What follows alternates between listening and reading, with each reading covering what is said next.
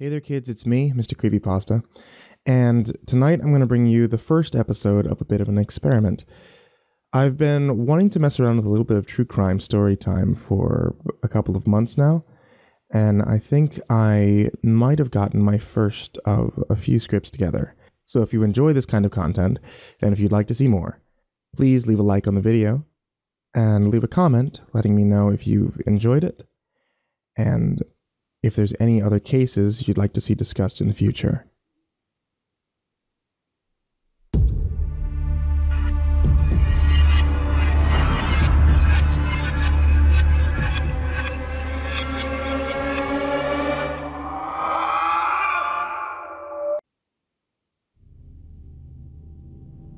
Secrets are one of the many things that tie us together as human beings. And some of those secrets can be as small as a little white lie, intended to protect those around you, or they can be the darkest and grimmest of skeletons in your closet. Tonight's true crime story is how a secret can grow out of control and become quite deadly. Charles Morgan, age 39, was a successful businessman who owned and was the president of his own escrow agency. It had been stated that he was a potential witness in a land fraud case against a highly known crime boss. On the day of March 22, 1977, Morgan left his home in Tucson, Arizona to take his two daughters to school. He disappeared after dropping them off for 3 days. 3 days after the original disappearance, Morgan came back home at 2 in the morning. His wife, Ruth Morgan, stated that he had been missing a shoe, had a plastic handcuff around his ankle, and had his hands bound by a zip tie. Charles could not speak, and had to use a pen and paper to communicate. He stated that he had been kidnapped and tortured. Morgan also stated that the inside of his throat had been coated by a hallucinogenic drug. Morgan claimed that the drug would cause him to go insane or possibly kill him if he ingested it. Charles asked his wife to move his car for him, because he did not want them to know he was back at home. He never stated who the mystery people were. He also instructed Ruth to not contact the police or go to the hospital, as it could result in a hit being placed on them and their families. For an entire week, Ruth aided Charles. She fed him with an eyedropper in order to prevent any discomfort. Before Charles regained his voice, he hinted at a secret identity. Morgan claimed that he was an agent that worked for the federal government. He stated that his work revolved around fighting organized crime. He stated that the mystery people he did not want to know he had returned had taken his treasury identification. Due to the events during his kidnapping, Charles became paranoid. He started to wear bulletproof vests, as well as driving his daughters to and from school every day. He told the school that only he could be the one to pick them up, and they cannot allow anyone else to do so. 2 months after the first incident, Charles disappeared again. Before he disappeared for the second time, Morgan told his father if anything were to happen to him, he had written a letter that would reveal who was responsible for everything. Although the letter was never found, 9 days after his disappearance, an unknown woman called Ruth. The woman stated, quote, "Chuck is all right." Ecclesiastes 12:1-8. The reference the woman was making is from a Bible passage that states, "Men are afraid of a high place and of terror on the road. Remember him before the silver cord is broken and the golden bowl is crushed. Then the dust will return to earth as it was, and the spirit will return to God, who gave it." 2 days after the mysterious phone call, Charles Morgan was found shot to death in the desert, still wearing his bulletproof vest. Morgan was shot once in the back of the head with a bullet from his own gun, a .357 Magnum. His gun was found next to his body. In Morgan's car, local police found a note with directions to the crime scene, written in his own handwriting. They also found a pair of sunglasses that did not belong to Morgan. Charles had clipped a $2 bill to the inside of his underwear. On the front of the bill had 7 Spanish names written on it, ranging from letters A to G.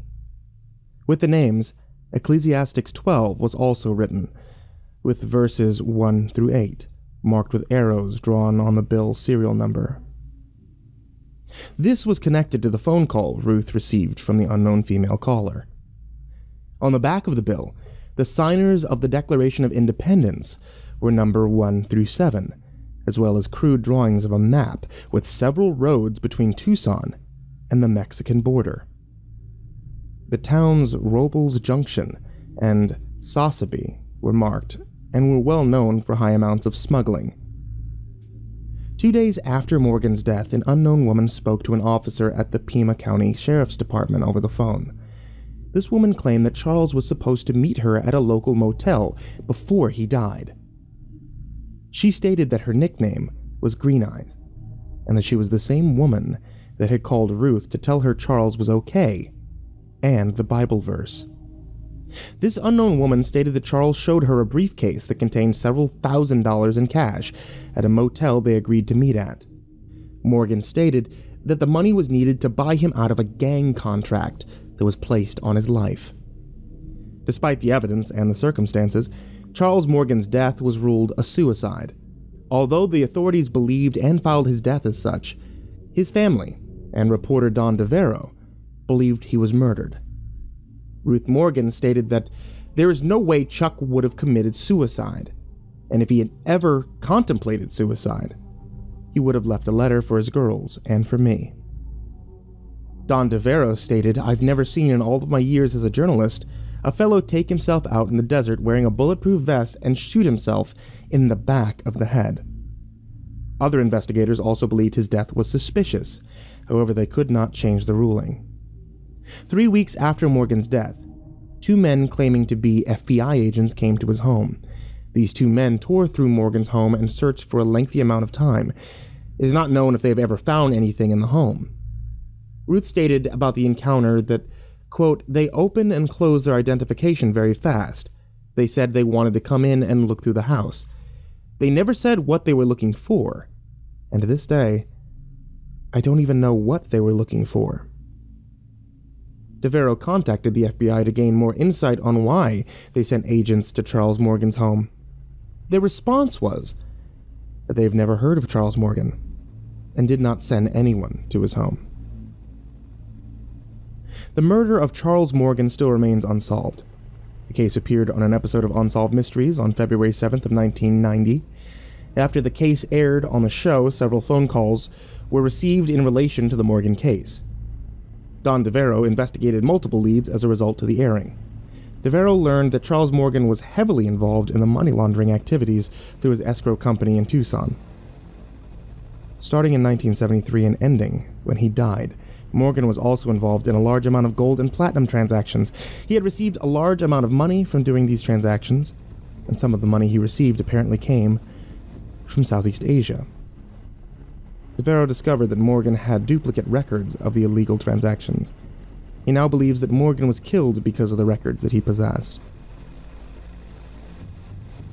Although Charles states that he worked against organized crime, some believe that he was actually involved in it. In the 1970s, Tucson and other cities in Arizona became a mafia powerhouse, since Arizona is warm in climate and, at the time, had a controversial criminal justice system. The mafia was immediately drawn to this location. The mafia movings began with former New York Don Joseph Bonanno. After he moved to Arizona, more than 500 racketeers moved to Tucson in the 70s. The influx of mafia members led to an increase of gangland-style killings in the area, including the infamous murder of the investigative reporter Don Bowles. Crime syndicates were interested in Arizona's unique state law that allowed the purchasing of land using numbered blind trust accounts. This allowed mafia members to remain anonymous and successfully launder money at the same time. It was stated that Charles Morgan completed real estate escrow work for at least one mafia family. It is theorized that this mafia may have used Charles to perform escrow work for the purchases of gold bullions and platinum. This would be an easier way for the mafia to launder money. It appeared that Charles began his escrow work in 1973. It appeared that he had several $1 million of escrow work in bullions and platinum. However, in actuality, there was not any bullion or platinum being dealt with. The money was being moved through several escrow accounts, thus making it legitimized. At one point, Charles mentioned to Ruth that money laundering was happening in Tucson. He also stated that he was not involved in the money laundering schemes. Charles also believed and stated that the less his family knew about his activities, the better it would be for all involved. It is commonly believed that Charles Morgan was murdered by members of organized crime in the Tucson area. It is possible that the mafia that Charles Morgan worked for had him killed for knowing too much information about their business and practices. One common theory is suggested that one of the organized crime bosses put out that they wanted Morgan dead. In this theory, it is suggested that a hitman, believed to have been hired to kill him, told Morgan of the situation. This resulted in Morgan obtaining the money to buy off the hitman. When the two men met in the desert outside of Tucson, the man killed Morgan, regardless of the deal, and took the money. This is all but a theory, and has not been confirmed. At the end of the day, kids, what I'd like you to take away from tonight's story is, no matter how flashy, no matter how glamorous, how adventurous, or even what the rewards could be, go into every secret and go into every possible threat with caution.